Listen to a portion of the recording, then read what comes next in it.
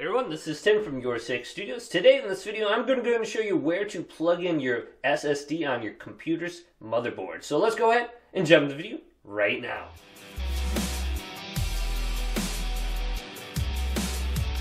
So I've just picked up a new SSD. This is the Samsung 980, and it kind of looks like a stick of gum. It's very thin, and this goes directly in your motherboard. Now, where would you actually plug this in? Now, I have a very cramped PC set up right here for my motherboard. Here's my GPU, my CPU, my RAM. Now, right in between everything is where I actually plug in my SSD. Now, you may see some numbers on your motherboard and a screw, and it says 110, 80, 60, and 42. Well, those screw holes are where you're going to be plugging in your SSD. So go ahead and take off that screw and then plug in your SSD right there. Now for me, this is really cramped. I may have to take out my GPU if I want to go ahead and fit this in, but I think I should be able to do this without removing anything.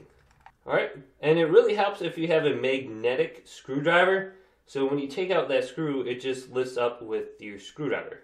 Now you can kind of measure this out and see where you want to place the small, I would say maybe it's like a spacer that comes with it, and you want to place this just in the appropriate screw hole.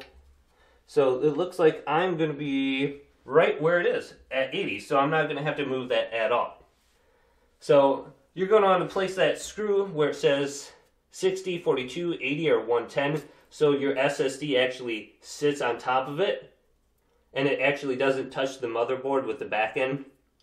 And you can see there is a small half circle right here where it's going to get screwed into your motherboard, and it's going to rest on that spacer, so there's a small gap between your motherboard and the SSD. Now I'm going to go ahead and slot it in and then push it into the little slot right here. Boom. And you'll kind of hear a snap when it's actually slotted in correctly. And you may have to push this down so it rests against that spacer.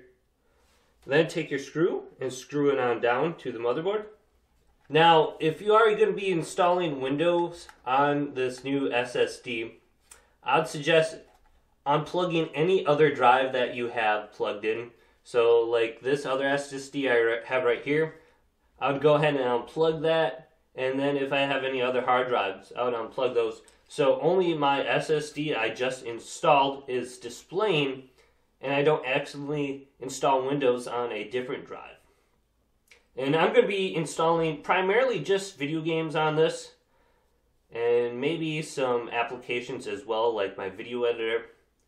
So hopefully this video did indeed help you out. If it did, go ahead and leave it a big thumbs up, and subscribe to my channel down below for more tech help videos coming up next on YourSixGaming.